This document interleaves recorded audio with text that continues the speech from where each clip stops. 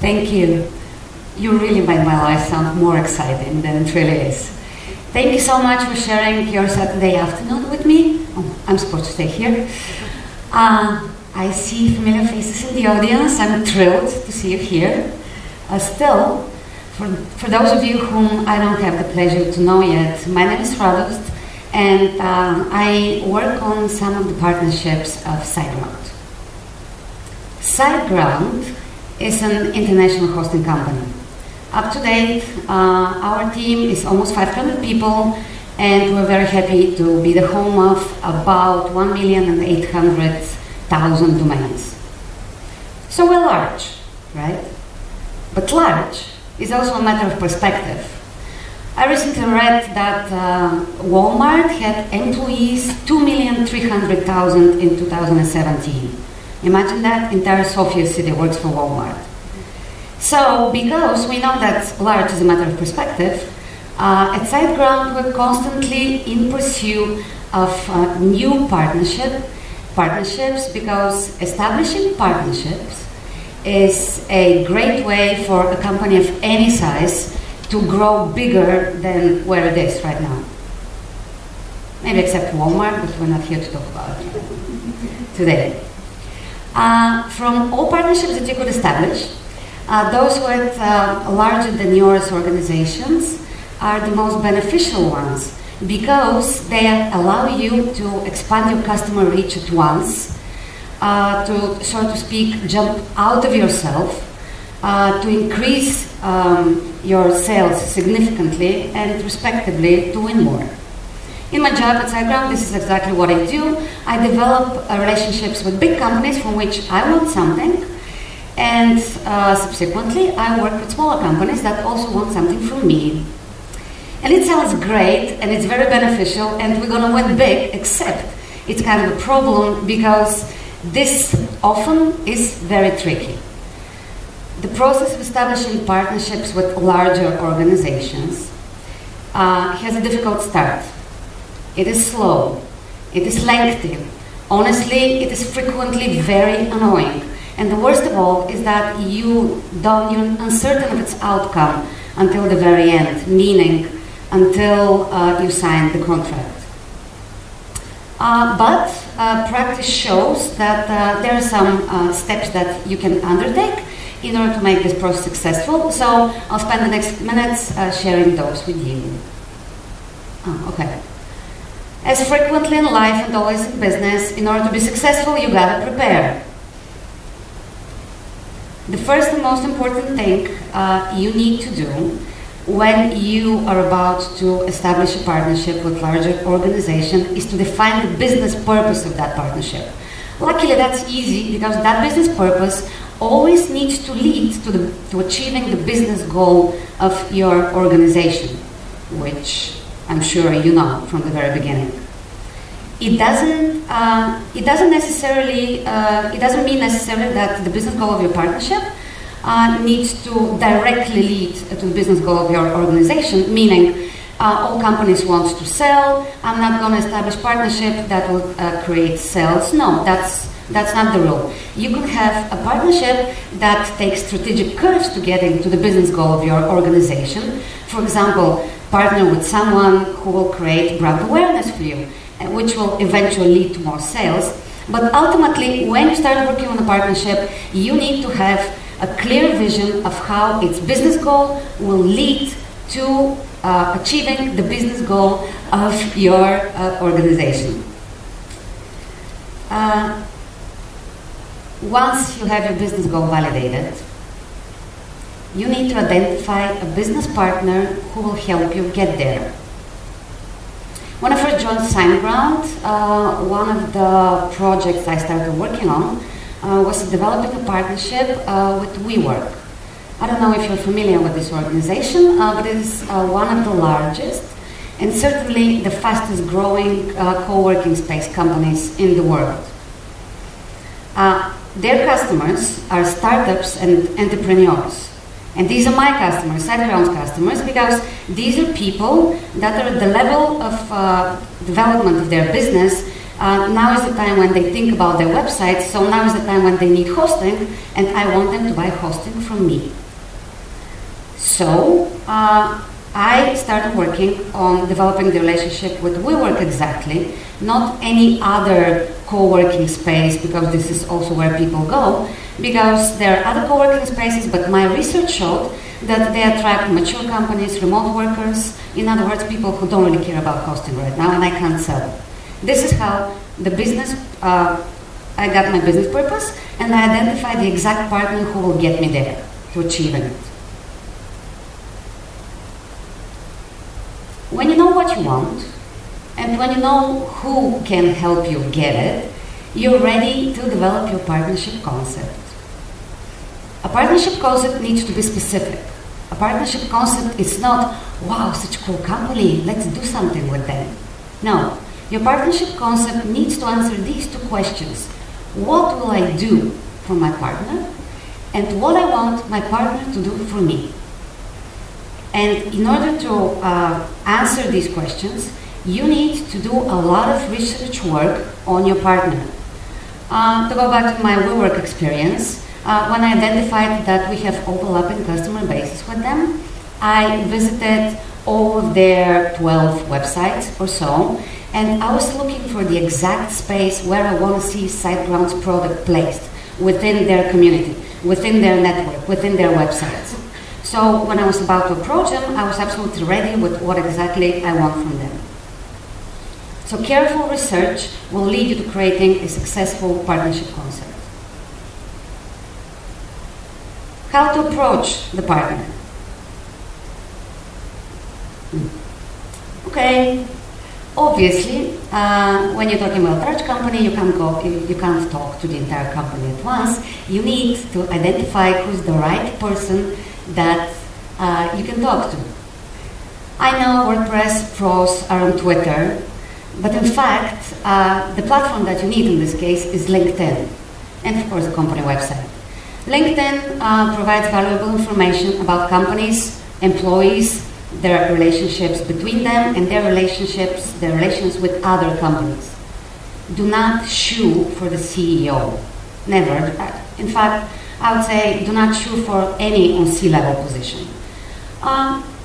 Unlike smaller companies, when sometimes the CEO is the one involved in all decisions, in large organizations there are layers, there are filters, and very often important decisions are taken by mid-level management or even regular employees. The scenario under which the CEO of a large organization will receive an email from someone unknown, for example, will read it and rush to their partnerships manager with the order, do it now, is absolutely unrealistic. So it will only create more work for you and you'll have to wait longer. The people who you're looking for usually have the words partnerships, business development, account, regional account in their titles. But as you know, nowadays we have very funky business titles, for our jobs. So I'd recommend that you not only just know the title, but you also read through the resume that's published on LinkedIn, so that you're sure that this person is the right one for you. You have found your person. You're gonna make a contact. It's wonderful that I'm talking about this here at WordCamp, because WordCamps are one of the events that really present great opportunities for creating partnerships if you prepare for that. Meaning that before you come to WordCamp hoping to find the partner who will help you grow your business, you need to research who else is coming. WordCamp organizers are such cool people, and they do half of the work for you. You have publicly available information on sponsors. Is my kid here after all? You have publicly available information on sponsors, on speakers, on regular employees. So before you go to WordCamp, check who is coming, check their websites, mark your targets, and then come and simply go talk to them. I'll share again about my WeWork experience. I started talking to them at a certain moment, the things honestly got stuck. And I wasn't getting the answers that I was expecting, but luckily there was an event right here in Sofia with one of their mid-level managers speaking at that event. So I bought a ticket for Digital K, and I went there with the sole purpose of meet this person in the hallway and ask him to help me with my problem with his colleagues from WeWork. He wasn't even part of the team working with me, nothing like that. But I went over there, I just talked to him. It turned out that we had friends in common, so after that he went back to London, he called his colleagues, and they started cooperating with me, and my problems were solved. So that's an excellent, excellent way to not only start a partnership, but also to maintain it. Just use it wisely.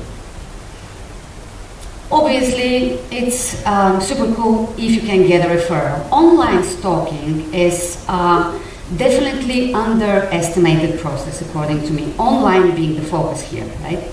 So, when you identify someone via LinkedIn, just Google them or Facebook them and see if they have hobbies maybe like yours, if they have a side business that you know, if they, obviously, if you have common acquaintances and all that. Anything would help for you to get to that person easier. Email would be the most professional way to approach someone. Unfortunately, we don't always have it. LinkedIn message is another option. Just keep in mind that you have to wait usually even longer for a person to respond, because people don't necessarily go check their LinkedIn every day. Finally, general contact form. Larger organizations usually, not usually, always have someone minding taking care of the general contact form. And now, usually, this person will be responsible enough to get your message to the right person in the organization. Whether it's going to be answered or no, it's a totally different story. Don't expect that you will receive a response from the first time. This is okay, you should not get discouraged by this. In reality, people, for example, with cold emails, people tend to respond to them after 2 or 3 attempts. So just create an algorithm for yourself that you need to follow in order to make initial contact, do it again, remind you of yourself again, and so forth. Just be careful, because the saying goes that a common definition of insanity, and to this I'll add stupidity too, is repeating the same action again and again and again, and every time expecting to achieve a different result. It doesn't work that way. My personal borderline for stupidity is 3. 3 times I attempt to contact someone via one and the same channel, and I stop and I change my strategy. So I would say define your personal borderline for stupidity and follow your algorithm, and when you hit it, you just change your approach, try something else.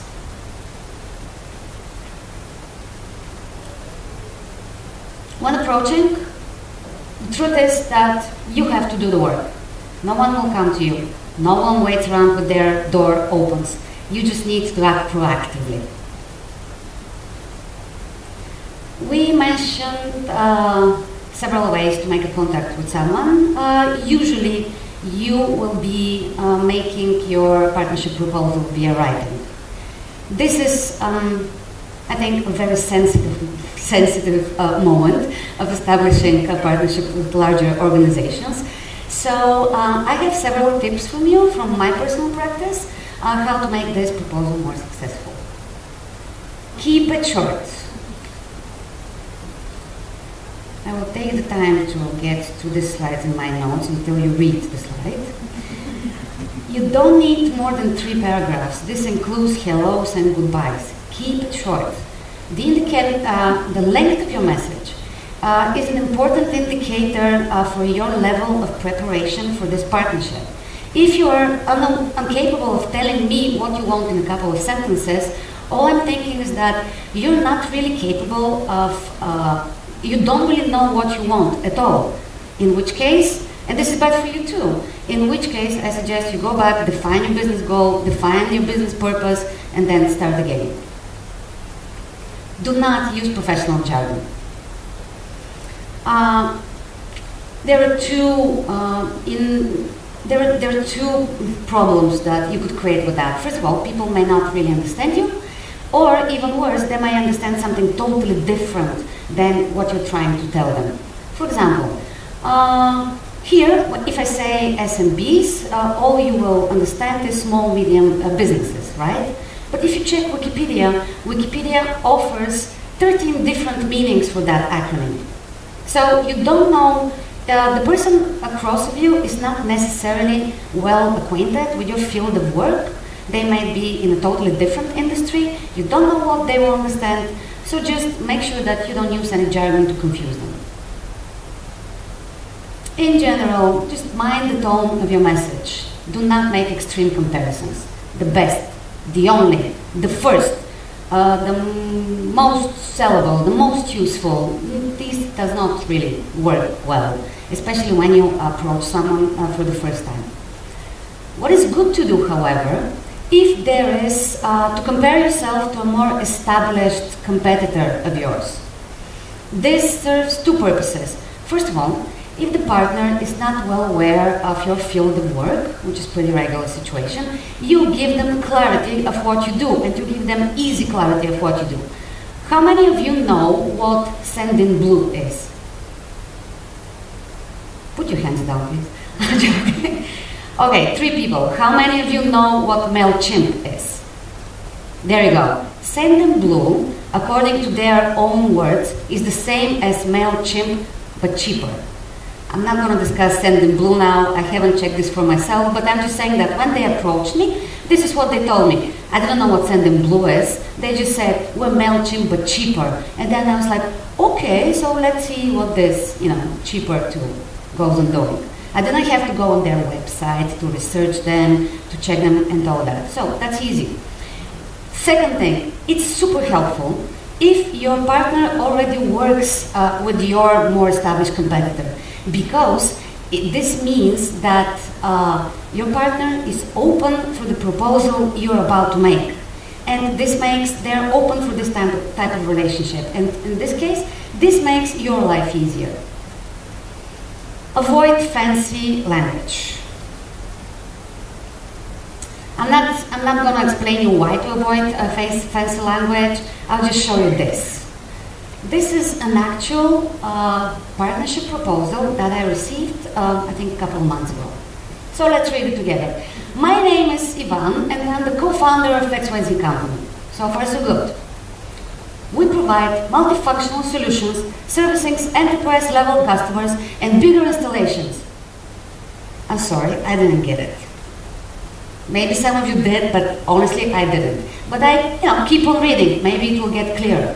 As the technology continued to mature, and as we were able to recognize the value from the larger businesses, I need to take a breath here, and how that could apply to SMBs and their content marketing, whatever, it's just a no. I still don't get it. I read it 3 times. I don't understand it. You gotta understand how the larger partner thinks here. Nobody has time for yet another email. You yourself, you don't have time for yet another email. That's perfectly normal. What you need to offer in the beginning when you approach them is clear vision and clear statement how your larger partner is about to gain quick returns from working with you. So you don't need to write all these fancy words. What you can do is simply this. Introduce yourself. And then attract their attention. A number of my clients already use SiteGround services, and I think this can be extended. You attract my attention because people pay attention when you talk about them, always. No one will see themselves. No one sees themselves in the first sentence of your email, your writing proposals, and look away. Never. Everybody will keep attention. This simple sentence, the second one, achieves 2 other goals too. First of all, you already told me that we have overlapping clients, which for me is great. For me this means more sales. And the second thing you told me with this sentence is that you have a plan how we can make even more sales together, even more clients. I love people with a plan. If I work with someone with a plan, it means that I don't have to do the plan myself. So I definitely read forward. Get to the point, exactly. Just say exactly what you expect the bigger partner to do and what you gonna offer for them. That's really bad. I'm sorry, they just showed me I have 5 minutes. Okay, so I'll have to run forward. So get to the point. Tell them what you expect. Tell them what you offer. Tell them what you expect. Keep it specific. Here, all you need to do is numbers and successful examples. If you have successful examples with their competitors, that is even better for you. All you have to do with your first partnership proposal to someone is to demonstrate what the partner has to win out of that relationship. I wish I could tell you that once you have written your email, you have it read and answered and it's all done, but it's not. And there will be negotiations.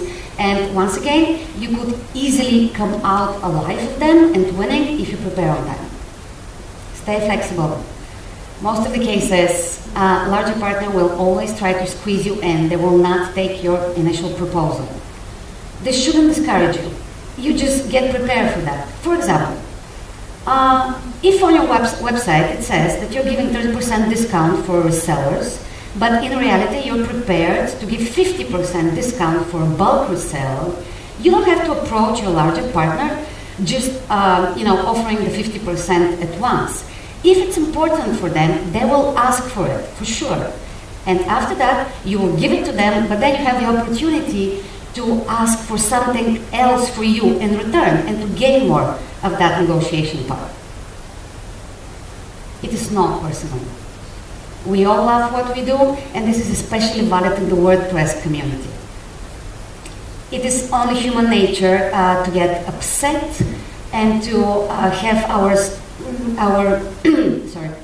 reasonable thinking blurred when we get mad at someone if we feel that they don't appreciate our product, they don't value our service high enough.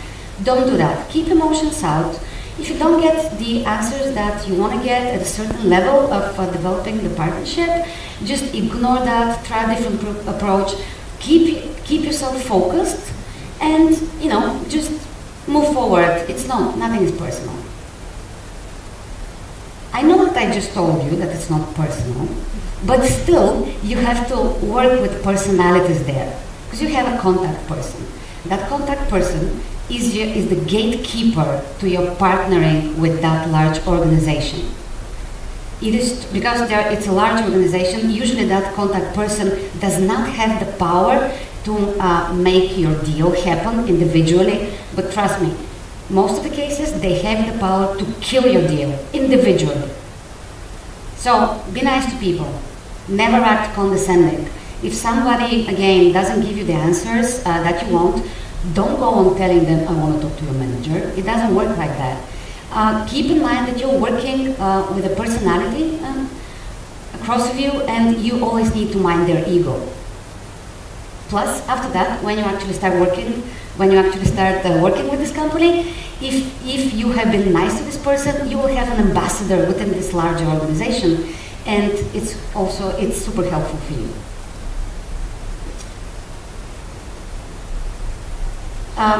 The successful process of developing partnerships with larger organizations depends on the persistence, the positive attitude, and the flexibility of the smaller party. This is the fact, and that's okay. It does not mean, however, that if now you're in the position of the smaller party, you need to give anything that the larger organization wants. Never. You should never do that. Starting a partnership, getting into the negotiations, thinking about signing the contract, you always have to know where to draw the line, and this line stands right before you lose perspective on your business goal. If something in a partnership does not satisfy you, if it makes you compromise your values, if it makes you sacrifice your business goal why you started in the first place, you just say no. I'll finish with a cliche. The world is big and salvation lurks around the corner. There are no irreplaceable people in business, and certainly there are no irreplaceable partners. As you know, I'm not on Twitter, but please feel free to send me an email, and if it's short and clear, I'll be happy to respond. Thank you.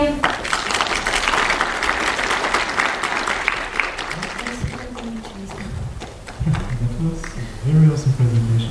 Thank you, very kind. Guys, again, this mother of two, she works full-time, and now she made this very awesome presentation for us. I think we gotta appreciate it, right? I mean, I think it's for a round of applause. Thank you. Okay, now, do you guys have any questions? We could also do questions in Bulgarian if that would be more comfortable. Oh, okay, may I ask one? I was... На български или на английски? На български. Има ли някакъв партнершип, който си изключила и с който си изключително горда, без значение дали е голям или малък, просто дали има такъв и каква е причина? Ами, да, има партнершип. Първо, примера, за който говорих с WeWork, аз съм изключително горда с него.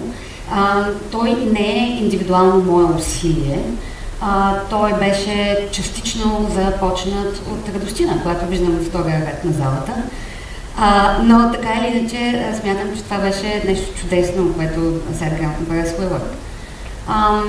Партнершип, който съм ужасно горда сега, е това, че SiteGround се партнери с Codable. Codable е организация от девелопери. Ние много често получаваме въпроси и нашите клиенти много често имат проблеми, които не са hosting related. И затова ние ги изпращаме пред Codable и те им ги разрешават. Но ние си избрахме Codable, те споделят нашите ценности, те споделят начинът, по който ние работим. И така че това беше процес на внимателно търсене, поручване и таргетиране на точно девелоперите, с които ние ще работим. И всъщност има още едно, за съжаление, ще бъде съобщено след месец и тогава много ще се радвам да фоллоуапна и да се похваля. Добре, имаше да споделя. Аз имам такъв въпрос. Понякога нещата не се получават с някой. И мъчиш им партнершип, те се мъчат, ти се мъчиш, ще става една мъка накрая на всички. Как е... Кой е момента и по какъв начин най-културно за всички да се случи един развод, така че всички са доволни и да видиш някой. Като не се получава, това не се получава. Момента, когато да го направиш това, е в момента, в който осъзнаваш, че само слагаш усилия, нищо не печелиш. Това е. Когато сложиш чертата и ако ти си тръгнал да се партнериш с някого, за да реализираш повече продажби и не реализираш никакви продажби, очевидно, това ти продължава да ти отнема усилия и те те натискат все повече и повече да правиш повече неща, тогава ти се разделяш с тях. Има ситуация, в която ти може би не правиш директни продажби, само че имаш други ползи, които могат да бъдат други финансови ползи, т.е. ти печелиш пари от нещо друго, което правите с този партньор и това е окей, или печелиш brand awareness, т.е. партньорът ти не се държи по начина, по който ти съвсем очакваш, само че заради нещо, което той прави, ти печелиш толкова много brand awareness, дето после ти носи продажби, но това също, всичко това пасва на твоята бизнес цел. В момента, в който седиш и кажеш защо, какво, нищо не взимам от тия хора, защо нищо не се получава, продължаваме да им пише мейли, продължаваме да си говоря, да водим и дълги конферентни разговори, такива неща, тогава е момента. Как? Зависи. Винаги имаш договор. Какво пише в договора? Ако договорът предполага автоматично продължаване, без да се е случило нещо, тогава ще трябва да го прекратиш. Ако договорът ти има срок, след края на срока, kiss goodbye, всеки по пътя си. Окей, нямаме много време за въпроси вече, така че нека да последваме. Ако приемем, че двамата души, с които започва разговора, са българи, окей ли е да започнем директно на български, да подходим към потенциални партньори? Или е нормално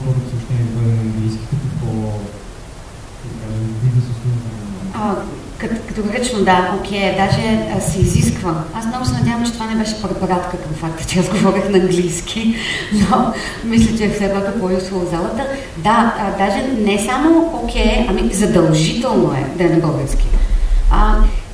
Целта на първото съобщение е да стопли контакта. Ако ти си българин и отсреща партньорът ти е българин, да му напишеш на английски, може да предизвика само единствено според мен смесени емоции. Всичко, което ви приближава и ви прави по-близки, съответно, е окей и задължително препоръчително. Може ли аз да питам нещо?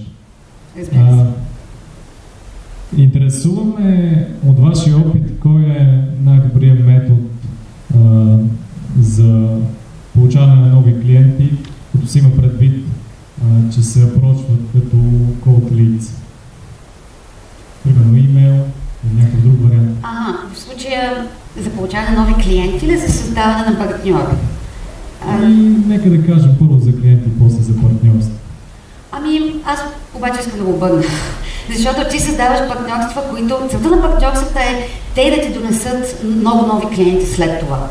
Тоест, cold mail-а, който продава индивидуален продукт до конкретен клиент, да му кажа, че е отворил нов магазин, продаваш обувки и software, това е различна баница, да я наречем. В случая ти се опиташ да се свържеш с хора, които ще ти донесат много нови клиенти наведнъж. И от тези методи, които аз посочих, от петте, аз бих казала всичките наведнъж, ако може. Както казах, най-добре е да отидеш и да кажеш на човека какво искаш. Ако имате общи познати, бизнес или лични общи познати, ги помоли и те да му кажат ти какво искаш. Изпрати му имейл. Говори с колеги, ако можеш да ги намериш по някакъв начин. По всякакъв начин е окей да се свързваш с някого, докато, разбира се, имаш една граница, която е, както казах, няколко пъти, за да не си губиш ти времето и да не нарушаваш добрия тон все пак, за да не ставаш досаден. Да, мерси. Но става въпрос, примерно, ако става въпрос за изпращане на съобщение по имейл, проблема е, че няма как да се избегне примерно един малък процент, който винаги от срещната страна не е доволна с това нещо. В смисъл, че не иска да се свързват с тях. Аз примерно се изпращал много имейли и имам около, да кажем, 2%. В смисъл, винаги ме псува, така да се го каже. Няма как да се избегне. Опасявам се, че това е защото вие в момента дефинирате ситуация, в която изпращате мас-мейли на много клиенти и те ги третират като спам. В случая с изграждането на партньорства, хората, с които вие бихте се свързали, това има работата. Те не третират имейлите за партньорства като спам. Тяхната работа е да оценят това партньорство, дали ще е добре за тяхната организация или не, но не го трият автоматично и да си отиват по пътя и в никакъв случай не мислят нищо лошо за човека, който го изпраща. Аз ви показах преди малко този абсурден дълъг имейл. Аз съм чела дори него. Дори тяхната организация съм проучила, в крайна сметка. Така че хората, що се касае до партньорства, хората, които получават имейли, това има работата и те няма да те псуват.